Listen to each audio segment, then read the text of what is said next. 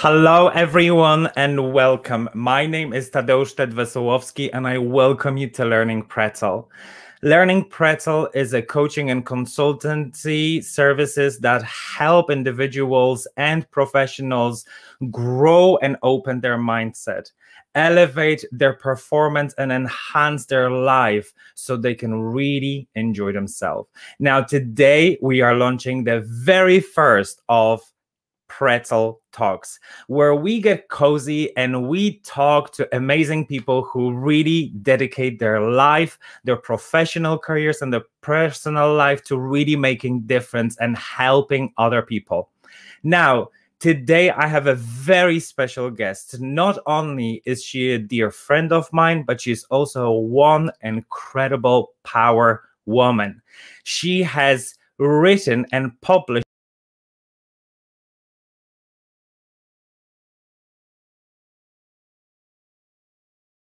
Powerhouse.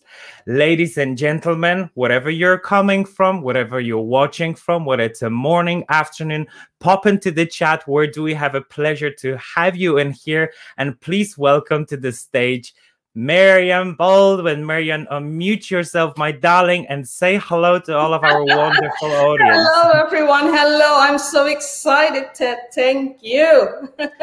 Thank you so much. It's so wonderful to see you, Miriam. Now, in today's episode, the very first episode of Pretzel Talks, where I am so delighted that you are the very first guest, I would really like to talk about this subject that I believe the world is getting much better at, but still so many people struggle with.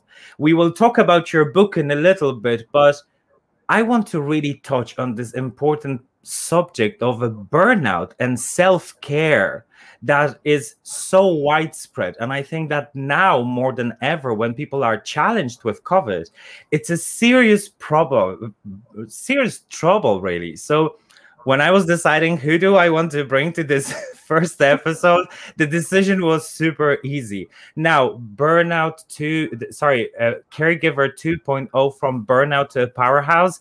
I just couldn't see the link any better. But Miriam, first of all, how are you? I am doing great. I'm feeling marvelous. I'm feeling hyped. I feel awesome. That's amazing. That's amazing. Miriam, in your book that we will dive into deeper in a little bit, you talk about something that really struck a chord with me, because in Caregiver 2.0 from Burnout to a Powerhouse, which delightfully, hello, well done, came out yesterday, right? How exciting is that? You take us behind the curtain of a caregiver's life. And you really don't shy away from a lot of subjects that I have to say I was a little bit surprised reading. I was sometimes emotional, sometimes angry, but I know you really take us behind the curtain of what it really involves to be a caregiver, and you share it with us through your personal life story. Now, many times reading your book, I have felt your feelings. I could feel how frustrated, how disappointed you were, how angry, how ugly certain things are. And I think that there's an incredible power to them. But somehow, reading that book, I felt that although it is titled Caregiver, I don't think it applies just to caregivers. No, not at all. It applies to anyone. You know, Ted, today when I talk to people, I tell them that they should take care of their mental and physical health. And, you know, I had to learn it myself, how to take care both mentally and physically of Miriam. And in my book, just like you mentioned before, in my book, Caregiver 2.0 from Burnout to Powerhouse, I talk about the mindset. Yes. How long it took me to change my mindset. It didn't happen overnight. Not at all. This is something incredibly important, Miriam, because, you know, I know that we know each other for quite some time now, and you know, in my work, when I work with my clients, right, or with the teams, I find that mindset is really the key ingredients, really, to anything, isn't it? Whether it's a Yes. self-care or taking actions or really applying, implementing change, breaking some cycles that we're so guilty of falling for. No. I think mindset is really incredibly important. I just want to say quickly hello because I see our chat is getting on fire. Hello, Yeah. everyone. I see you're from Chicago. Oh my God. Hello, New York. Hello, England. Oh my God. Fantastic. Verona, Sarah, Shirley, Jenny, Joy. Hello, Joy. So lovely to So have you nice. here. Look at that. Look at that. The chat is lighting up so much. Oh, so awesome. Hello, everyone. I'm so excited you are all joining from all over the world. Joy, Shirley, Ashley, Oh, Ivona. Oh, so amazing. Isn't this amazing, Ted, that this is we reach so many people from absolutely all over the amazing. world? Absolutely. Yes, Miriam. And one of the important things, and I really celebrate that although although COVID really, you know, challenged a lot of us in a way how we function, I think that it has also had this amazing opportunity to open up a door and really start connecting with so many people. Now, when I think of your book, and I know you have a piece of it prepared for us, which I would really love you to read. So if you can just get that ready. I Yes. love in your book how natural the conversation flows. When I read your book, Miriam, it just felt like I was sitting with you on the sofa with that wise, grounded person that just gives me advice on how to go about those things that I struggle with. But I know that it wasn't always easy for you. Would you mind to read the chapter for us, a little snippet, so people get this sneak preview of what they Abs- can see in your book? Absolutely. This is the book, by the way. Fantastic, beautiful. Absolutely, Ted. I'm going to read just a snippet of what happened after I got a question from a social worker. She asked me, Miriam, how are you doing? And this is what the time when Martin was recovering in the hospital. When I got home, I sat alone in the living room, thinking about the conversation that was more of a cry session. Martin and the social worker saw my vulnerability, but I felt relieved. Wow, Miriam is human too. I wanted to do something about my situation. Correction, I needed to do something. I was in the darkness, but I had to find the courage to see the light bulb at the end of the tunnel. Are you crazy, Miriam? Woman, let me tell you this. You are worthy of a wonderful life too. It's time to start thinking about you. There was no reason for me to stay in that unpleasant place. I took a deep breath, and all I could think of were those words. Get out of the darkness. You don't belong here. Can't you see the light? You will get there, but you have to take action. I went upstairs to the bathroom and looked in the mirror. Miriam, what are you going to do for you? To be honest, I couldn't answer. I looked in the mirror again and said, Miriam, what are you going to do for you? What if something happens to you? Who's going to take care of Martin? Name me one good reason why you ignore the signs of your body. Just one. I could not answer. Oh, Miriam, that is a powerful chapter of your book. And I have to say that, guys, when you're watching it, just pop in a comment. What was the big thing? Like, can you relate? Because I have a feeling that many of us have that tendency where we just keep, we stay on the wagon. We are on the mission. We keep going, and we forget that we need to look after ourselves. Have you ever been there, guys? Just pop in a comment. Yes, that was me. Hands up, heart emoji, unicorn emoji. If that was you, where you forgot that you need to look after yourself. One of the biggest things when I was reading that particular chapter, Miriam, was that I think that many of us have a tendency really to keep pushing that self-care, keep pushing, looking after ourselves for later, for tomorrow, because we have so many other things to do. But we keep forgetting that we can't wait until life isn't complicated, until life isn't hard enough to start caring for ourselves. Exactly. Exactly. I know exactly what you mean. And, today I'm a happy author. I'm a happy woman. I'm a strong and confident woman. And, Ted, what most people know about me is that I owned a plus size web shop years ago, that I traveled a lot across the globe, but what they don't know is that it wasn't always like this. There was a time when I was working full time, when I was the cook, the cleaner, the driver, the groceries woman, when I was dressed as a caregiver. We caregivers, we support our loved ones every single day. Why? Because we love them. But love isn't enough to recharge our battery overnight, right?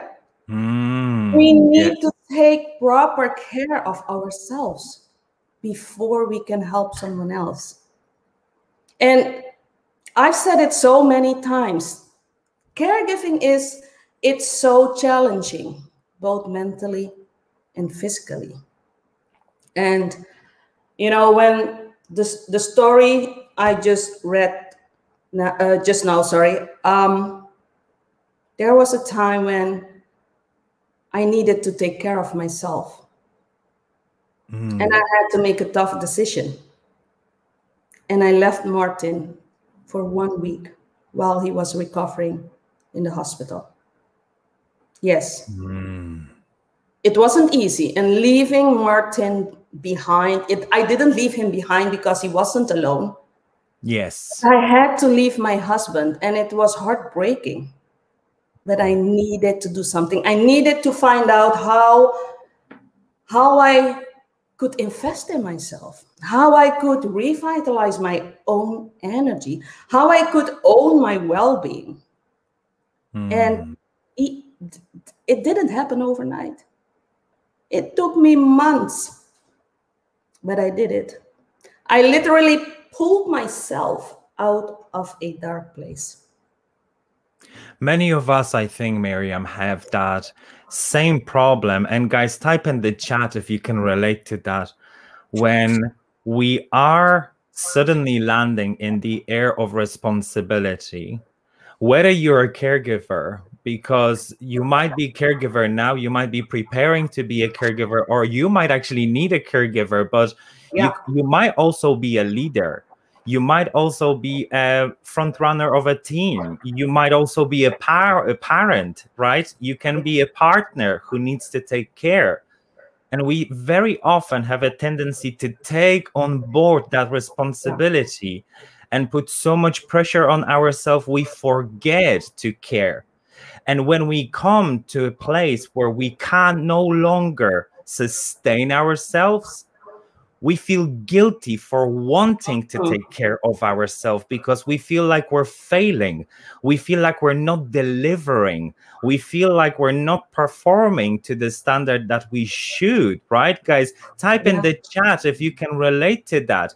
Self-care, requires intention. It requires giving yourself a permission to care for yourself, right? Because we have that tendency to feel guilty for wanting to take out time for ourselves. I can only imagine how difficult, Miriam, it must have been when you needed to take that time for yourself in order to be able to care for Martin, right? It was It was a tough ride. It was a tough ride. And as I said before, it took me quite some time. And I had to take action.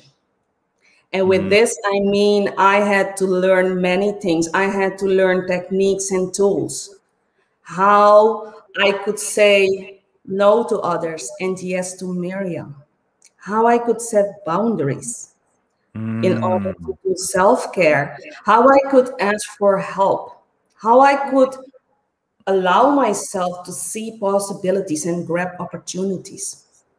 Does it make sense? Absolutely.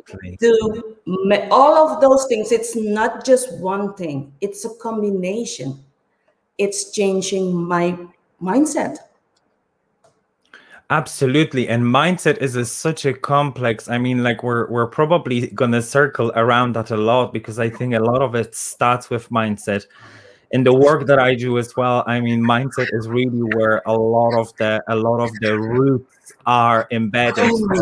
Mindset doesn't allow for it. If we don't open up our minds, if we don't elevate that possibility, the tagline of Learning Pretzel is turning obstacles into opportunities, right? Where I really try to help people see opportunities where a lot of them would see obstacles in the first glance.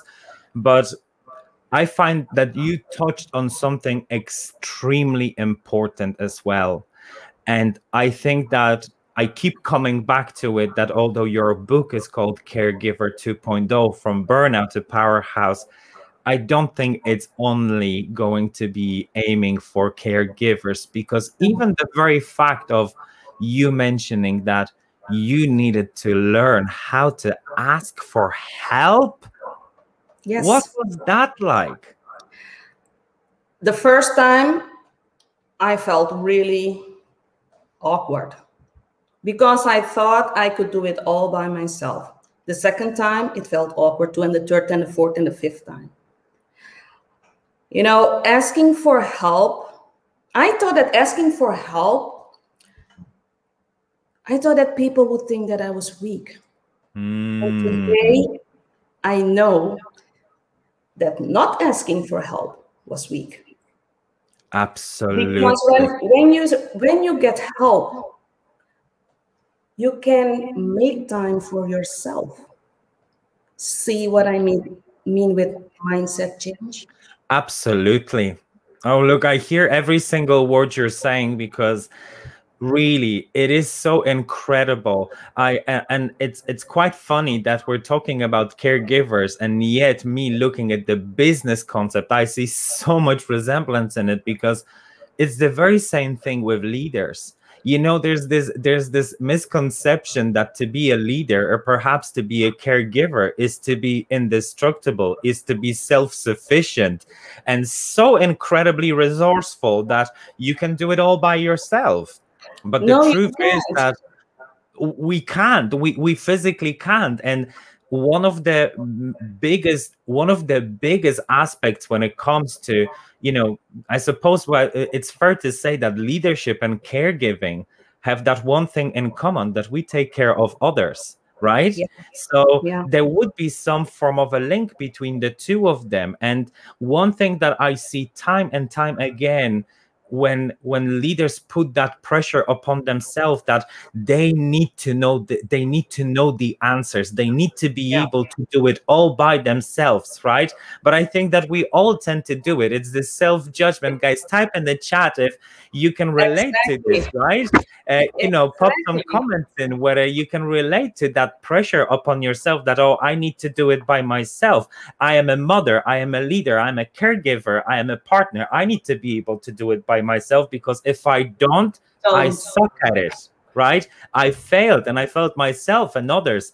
And it's a very difficult conversation to have. And I think that it's only the mindset shift that can really be a start to take action and do a little bit by little bit, right?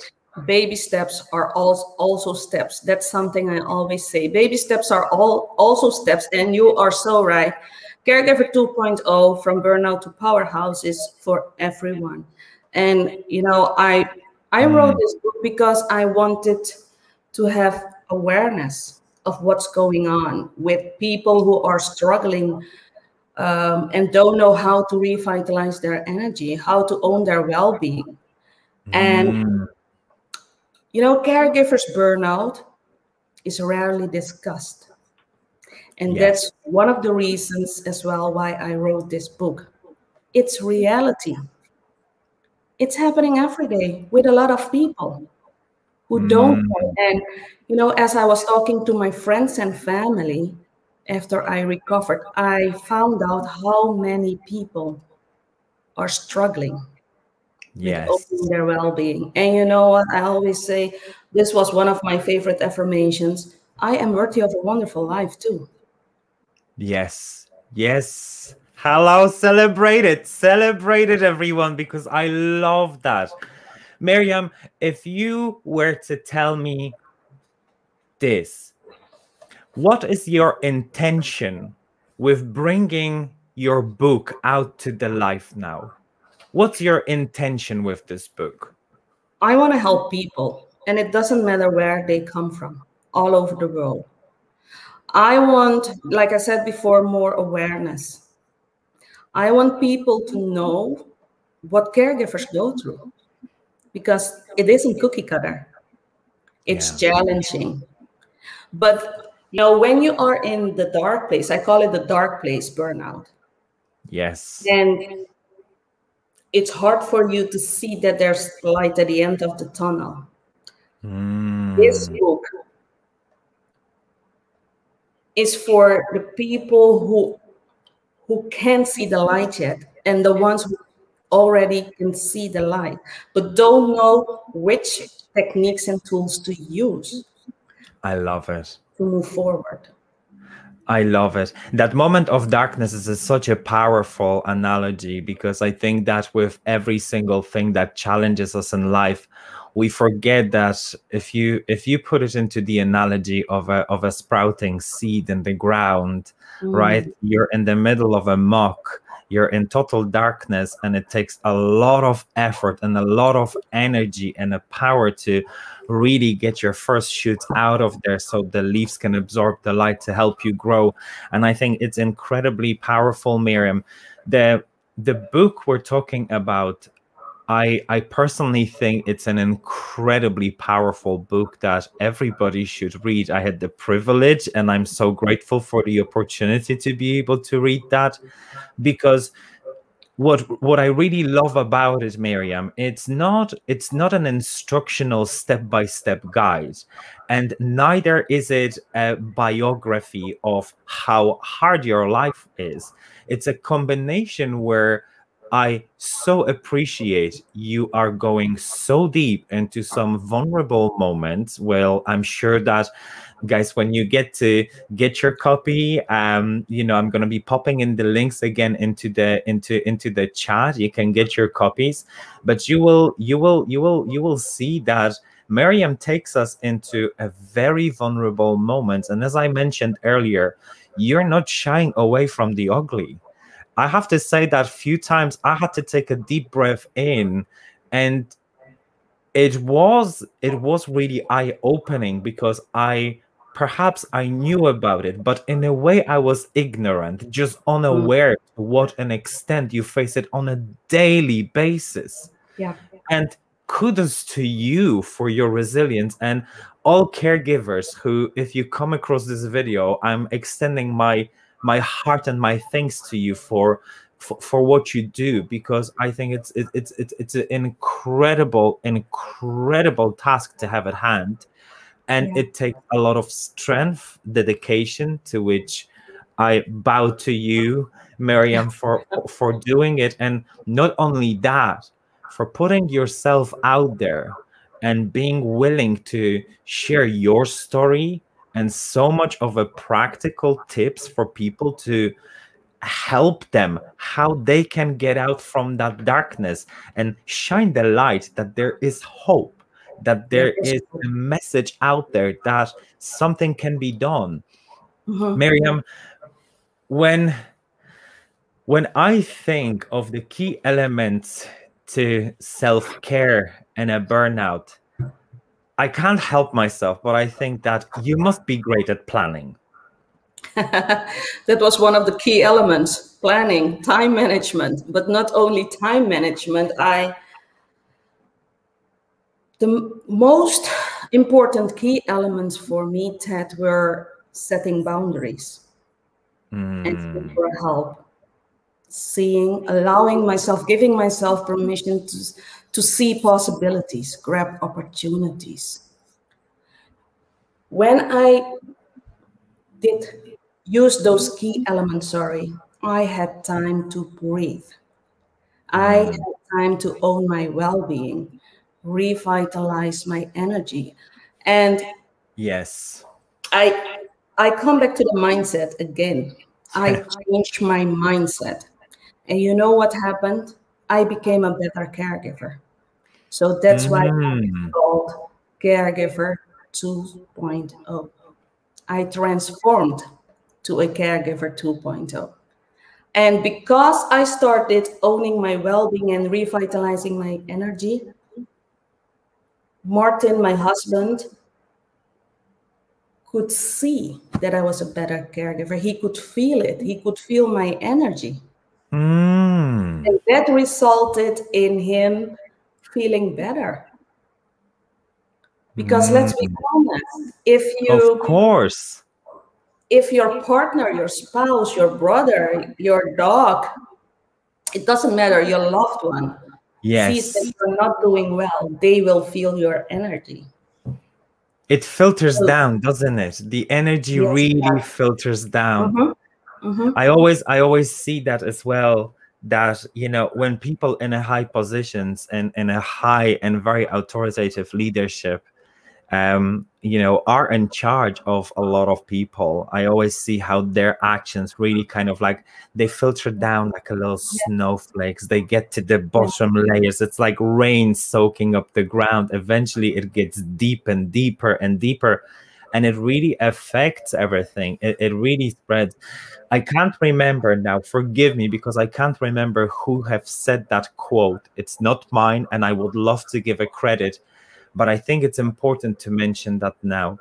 I remember a few years ago when I struggled a little bit with people pleasing, and I was perhaps a little bit lost at, you know, putting them in front of me. I remember hearing once this quote that really changed my life, that when you serve others by sacrificing yourself, when you say yes to others, when you should have said no, you make them a thief of your well-being without them knowing about it. Ooh. And I have to tell you that this really shook up my world. That when you give to others but sacrifice and abandon yourself, you make them a thief of your well-being with them knowing about it. How powerful is this, right, guys? Type in the chat if that have hurt, like if that hit you, because I have to say that when I heard that, I was like, oh, ouch. I'm not too sure if I was ready to hear that, because this is too powerful, right? It's so easy for us to give instead of receive. Yes. It's so easy to say yes to others, instead of no. It's it's difficult to turn it around. Absolutely. Until you have changed your mindset. Yes, absolutely. And I see that in the chat there. Hello, Leslie, by the way. I see Ashley. Hello for joining in. But I see that Verona says, oh, that quote, a thief of your well-being, break out loud. Right, Verona? I know. I hear you, sister. I was in that place too. And I see Joy going, wow, when you serve others, but you sacrifice yourself, you make them a thief of your well-being without them knowing. Isn't it powerful, Joy? I mean, I have to say that it has really shaken me up. It really felt like somebody came over and were like, hey, you, and just really shaking me up. And I was like, what's going on? You know, I felt like a young boy just being shaken up. If you were to give our listeners a food for a thought, a walk away, that going forward from now on, we want them to reflect on their well-being, on looking after themselves so they don't reach that point of a burnout, what would you say to them? Only one thought? Well, or because I think I have two or let's three. be respectful. Let's be respectful of time and keep it short. But Okay, I will keep it short. Pieces you'd like to share with them. I will keep it very, very, very short. I hope people, if you have a pen and a paper, please write them down, or maybe Ted can type them. It's really short. Okay. I've mentioned this one before. Give me one good reason why you ignore the signs of your body. That's number one. Number two is, if you love yourself, name 2 things you do to show that in 15 seconds. And number 3 is, you've heard this one again, also earlier. Do you agree that you are worthy of a wonderful life too? That's what I have to say. Absolutely. I would just want to jump and piggyback on that a little bit. Excuse me. And just ask yourself a question. I very often have this conversation with my clients, and I always ask themselves this question. You're at the forefront. You're at the leader. You're a carer. How sustainable do you think your practice is? How far is it going to carry you? And what are the consequences when something happens to you? Because I think that we forget about that. And you mentioned that. And I found that so powerful in this fragment you wrote. And I so wish we could read the whole book today. And I'm sure that I hope, Miriam, we're going to have an opportunity to talk about it again, because there's so much in your book. You're such a wonderful people. I would love you to come back.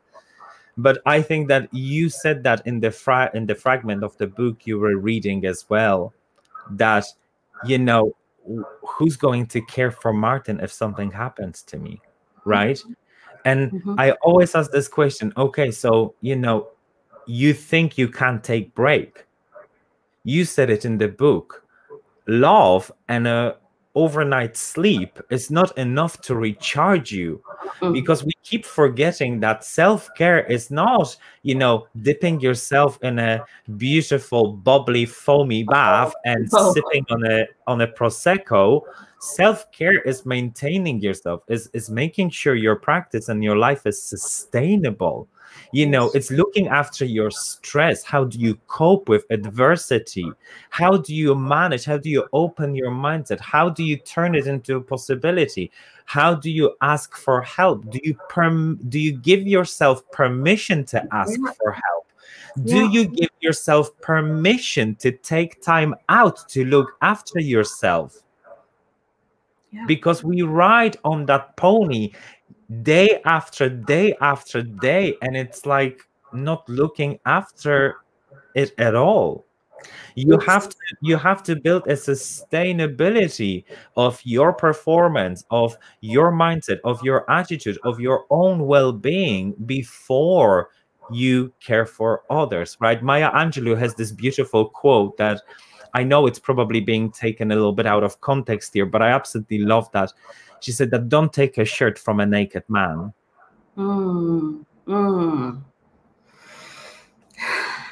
I love this. I really love it. And, you know, there are so many tips in my book, and I ask questions in my book.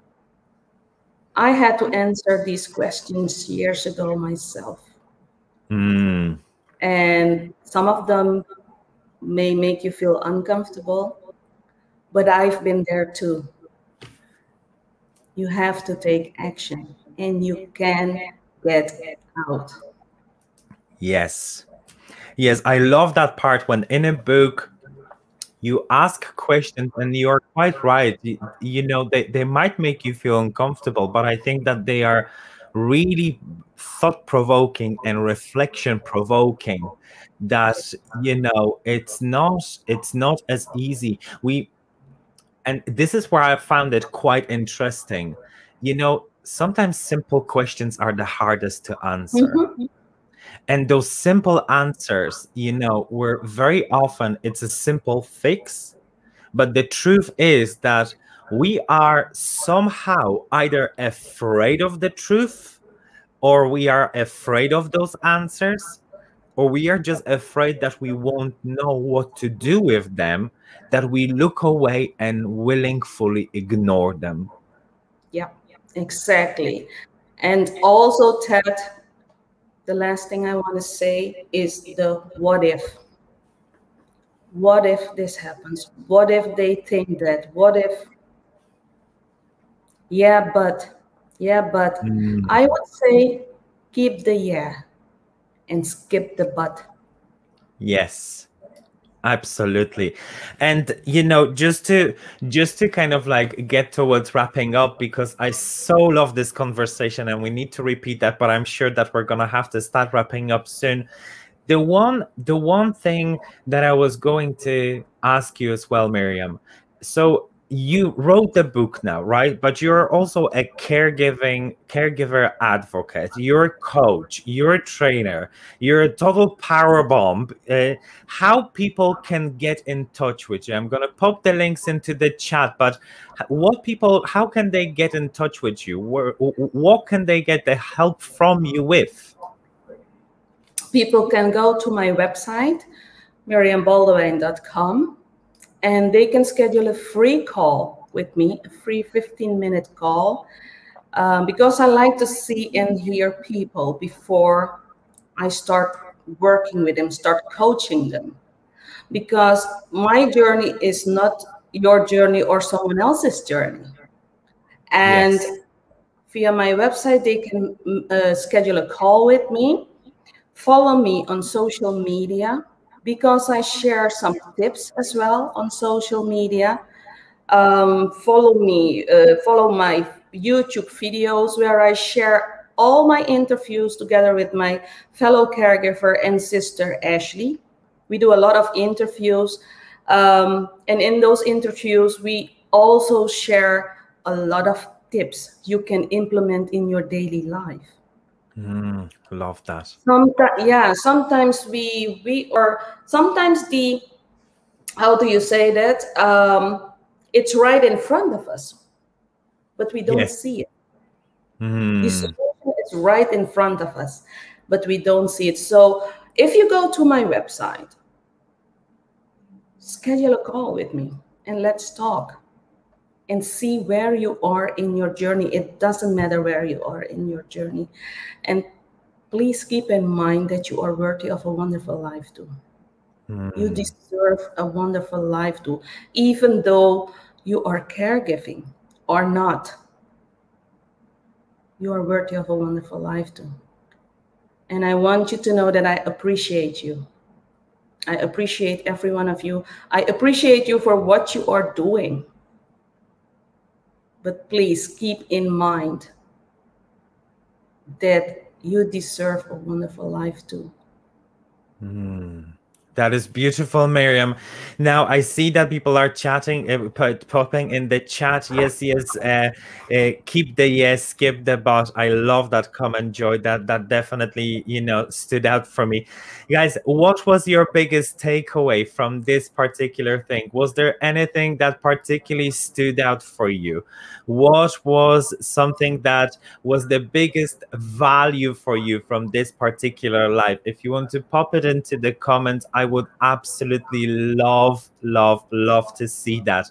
Now, thank you very much, Miriam, for everything, for absolutely everything, for being the wonderful woman you are, for being a hope and a light to people who probably just like yourself have come into those dark places, and whether they're just entering them now or whether they're crawling out of them or running out of them, or whether they've already been there and now they're trying to process it and understand what actually happened, and learn new practices, new processes, get better at it so it doesn't happen again and again. I just wish you the very best of luck. And for everybody who's watching, thank you so much for your time. Thank you so much for your attention, for your love in the chat. And Miriam, show her some love in the chat. Send her some hearts and some love and flowers. Sarah said, yes, you are worthy of a wonderful life. She loves it, absolutely loves it. And each person's journey is different, right? Right, Sarah? I totally agree. With none of us have the same journey. We can be very alike, but very unique. And yes, Shirley says that also the mindset and knowing that you are worthy, to remember to set boundaries. That's very important, really important. I absolutely love that. Now, for every one of you, there are links in the chat, guys, in the comments there, where you can actually order Miriam's book. It's officially out now. It's available in a hard copy and in a Kindle version. So make sure you make your way out there, and acquire one of those books. And even if it is not for yourself, think about those people who might be caregiving for someone, or maybe somebody who's preparing to become a caregiver. Make that gift and do the gesture of helping them prevent the burnout. And whether it is a professional or unprofessional, whether it's a friend or a neighbor, just be kind and spread the love, because that's what Miriam is trying to do with her work, apart from all of the other wonders.